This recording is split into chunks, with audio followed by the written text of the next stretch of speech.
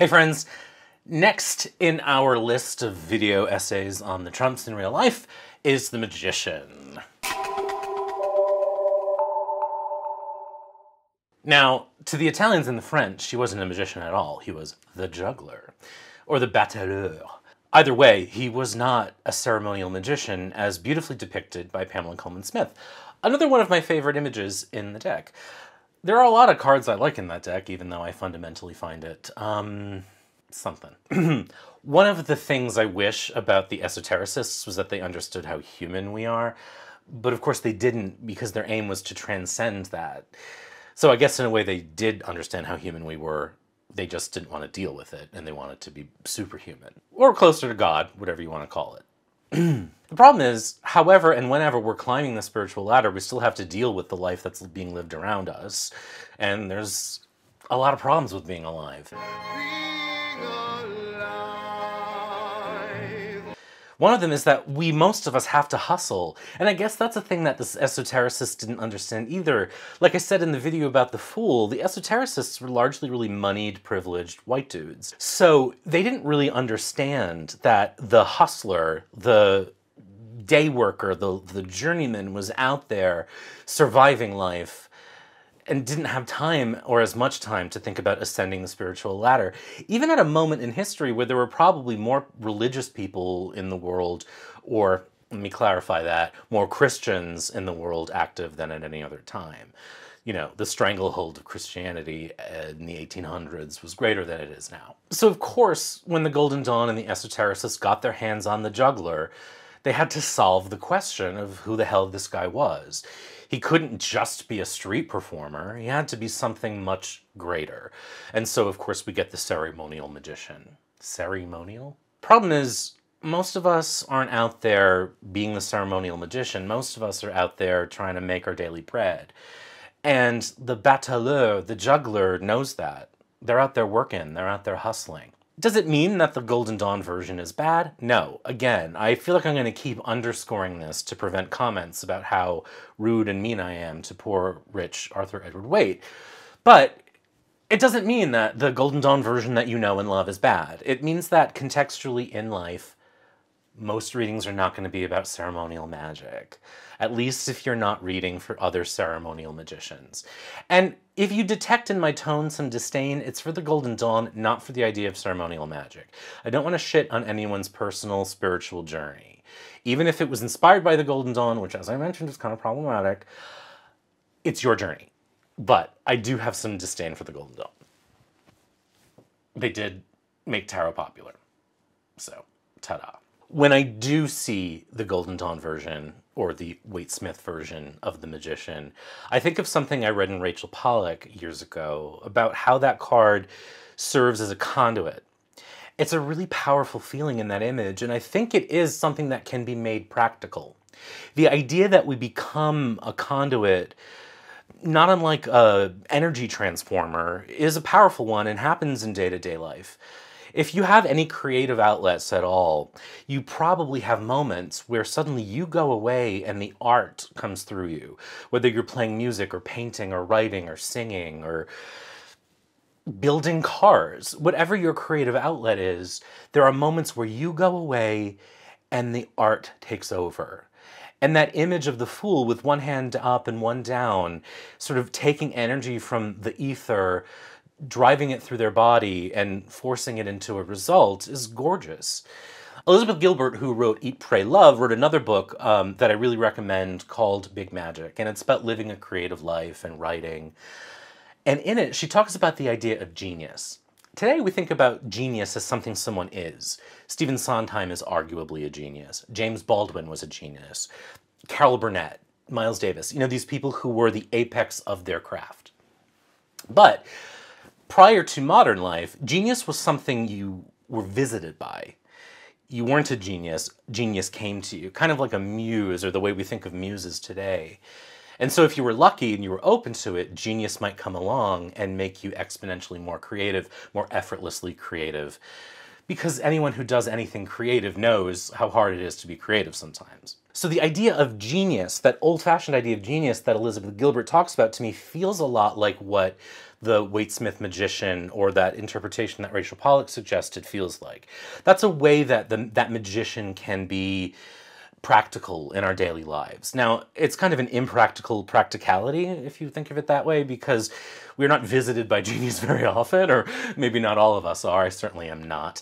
Especially the past 2 years, sitting down and writing that effortlessly, which I used to be able to do much more. Those days are long gone. But it's a practical interpretation of a magical idea, and it ties in nicely with Elizabeth Gilbert's idea of big magic. But again, that's a rare exception in life. And even if someone is a genius, those are pretty few and far between too. But we also have to think contextually, right? So sometimes the magician represents that kind of big magic moment, that feeling of genius, that feeling of muse, right? But say it's in a reading where it's surrounded by 8s, 9s, and 10s. Now, in the numerologic system that I work with, 8s, 9s, and 10s are all about effort and labor. They represent sort of a trio of doing work, trying to get work done and feeling exhausted by it, and then eventually getting it done. It's like Sisyphus finally pushing the rock over the hill, which he never really does. The idea here is that the context shifts, and so the magician, surrounded by all of those heavy cards, those effortful, labored cards, suggests those times where the genius just ain't coming. Those times where every word on the page feels like a slog. Those times when, for example, you're a YouTuber making a video and nothing fucking works. Not saying that happened tonight. Coulda. In that context, the other cards change the magician, and this is an example of how context changes meaning. And in the full video, I talked about how the cards don't mean anything, and even if you have this sort of idea of the magician as this big magic moment, when it's surrounded by heavy labored cards, even cards like the Emperor or the Devil, there's a different feeling to the card, and it becomes less effortless and more effortful. So there is magic in the magician. There's power in the magician. But in order to use that power, in order to read it, we have to understand the context of what's going on in the reading. And even if we're using just one card, the context of the person's life. One of the things that happens too often in modern tarot is oblique spiritual bypassing. Spiritual bypassing is a thing you're going to hear a lot about if you follow the social medias. And there's active spiritual bypassing, which is the posting of memes that make no contextual sense in the lives most of us lead. This sort of vague, the secret sort of power of positive thinking bullshit that is really coming from a place of privilege. That can infect a reader who sees a card like the Magician and says, you have the power inside you to do this. Well, maybe I have the power inside me to do it, but I struggle with anxiety and depression. I have a job that sometimes sucks the life out of me, and at the end of the day, I'm too tired to sit down and write. So maybe I have the power, but all these 9s and 10s are telling me I can't have access to it until the conditions of my life change, and those conditions ain't changing anytime soon. This is why it's important as readers that we understand both spiritual bypassing and the context of someone's life, not just what we think the card means. Sometimes in life we have to do what it takes to survive. Most of us do, and that's what the magician, prior to it becoming the magician, was out there doing. Standing there on the street with their magic tricks and their juggling, trying to make bank. And it's important to have this in our pocket because that's a more realistic experience in life. It's important to know that people out there are struggling sometimes, and that that's going to show up in readings. There are people who have to take what they have to work with and make it work. You know, whether it's as dramatic as Jean Valjean in Les Mis having to steal a loaf of bread to survive, or just having to sell our talents to lesser goals in order to make bread. You know what I mean? I'm a writer. I love to write. I spend my days writing training manuals. That is not a gorgeous use of my talents, and I am talented, but I have to pay my bills. Paying bills is what the magician is out there doing. And that's helpful to know. The other thing that I love about the magician when you think about it this way is that context shifts ethics.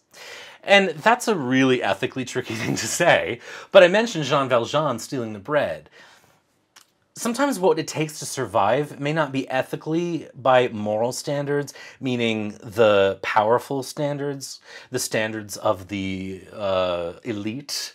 Sometimes the magician has to do what it takes in ways that maybe are questionable, but it's the gig. So that magician is going to do what it takes to survive, and they're going to do it regardless of whether or not you think it's the right thing to do. And in readings, this can bring out a lot of interesting nuances. If, for example, the reading is talking about your tactics in a situation, are you being forced to do things that are maybe a little left of center in order to get them done? Are you having to sort of bend the rules a little bit? What are the rules? Are the rules shifting too? It asks a lot of interesting questions about what's right in a situation. You know, what's interesting about the Justice card we'll talk about later is that justice is not justice for everybody. And the magician knows that. The Justice card doesn't. So when the magician's there, we have to think about the tactics, but also, again, context. So if someone's doing something that's maybe a little ethically questionable, what are the contextual reasons why? And if they don't do those things, will they survive? The magician is a survivor above all else. And that leads us into another shape of the magician that's really interesting. How the card functions in relationship readings. Whenever I see the magician in a relationship reading, I raise an eyebrow. Who's being sneaky? Especially if that card is connected to maybe the devil, or the lovers, where in older decks there's 3 people involved. Who's zooming who when the magician shows up? There's some manipulation that might be going on. Now again, context plays a part, right? We have to know the situation, we have to see the other cards in the spread. But the magician is wily, and the magician is not necessarily the person who's going to be the most forthcoming and the most trustworthy in all situations. They do what it takes to survive, and they do what it takes to survive by their standards.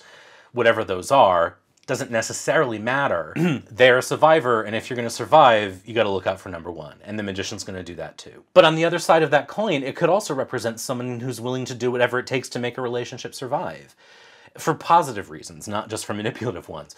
So again, context matters. We have to understand the other cards around it, and we have to understand the situation. But you can see how many ways the magician functions beyond that magical ceremonial manifestation that we're so used to with common interpretations of that card. As I said in the video about the Fool, whenever I teach, I like to ask people to tell me about the title of the card, not the image they're looking at. What is a magician? And again, because we've been trained to think this way, most people go first to ceremonial magicians. But eventually we get to the fact that magicians show up at parties and do tricks. Illusion, Michael. They're entertainers, they're show people. And so in that way, they can also represent performers and performances of any kind, which again is really interesting in relationship readings. Or any other kind of reading where performative actions may be interesting to know about, or whether someone's ego needs to be rewarded because they view themselves as a performer. This is certainly true if you're dealing with a relationship reading with a Leo. God knows we need to know how great we are at our performance, even if our performance is entirely sincere and earnest. All of this can feel overwhelming when you hear me talk about it. And it doesn't have to be. It's not so much about memorizing all of these things and always having them in you. It's about being open to potential when you're doing a reading and being willing to see beyond what we've been told about the card, particularly those esoteric paintings that have been so indelible in the tarot. When we're doing practical readings, we need to see them practically. And so what you don't need to do is sit here with these videos and write down everything I'm saying. What you need to do is understand the magician through your lens of life, through the way you see the world. And the way to do that is to go out into the world and see magician moments, just like we talked about with the Fool. You can do that with all of the cards. You don't need to wait for me to go through all of the videos. What I'm hoping to do here, though, is inspire you to see the cards in this way. The magician can be all of these things, but when you are open to potential, when you're open to the cards, when you're committed to context, the cards will start to tell you which version they're presenting in the reading. And the relationship between other cards, if you use multiple cards, which again I'll suggest you do, helps you narrow it down as well. You know, like I said earlier, if the devil is showing up, or the lovers, and there's some question about fidelity, then the magician is cheating. But if it's showing up with the 2 of Cups maybe and the 10 of Wands, then that might represent someone who's really passionate about making it work. So I know I keep repeating the context thing, and sometimes it's a joke that I talk about it so much, but it really is everything. Sometimes when we lay out a spread, we immediately start reciting meanings. And, you know, that works. It gets us in the neighborhood. But what happens when you just let the cards wash over you before you start speaking and start watching how they dance together and listening to how they talk to each other, you'll actually discover that they start telling you what they mean. in the context of the reading. And it's really a powerful thing. When we sort of forget everything we think we know about the cards and just let them be for a little while, we start to find out which version of the magician is appearing in this particular reading. What makes sense contextually, what makes sense with the other cards, and what makes sense logically given the question that we're working at. The idea that you don't have to start speaking right away, that you don't have to think of a tarot reading as a list of recited meanings, is really freeing because it allows you to do what we're really here to do, which is to divine, to use the translation tool we have to speak to whatever makes the tarot work. It's really powerful. And by the way, if you want a lesson in doing that, my new book, Your Tarot Toolkit, is really all about doing that. So I'll just go ahead and plug that. Next week, we're going to talk about the High Priestess, which is a really interesting card. It's one I struggled with for a long time, so hopefully that'll unlock some things for you. In the meantime, be good, take care, and we'll talk soon.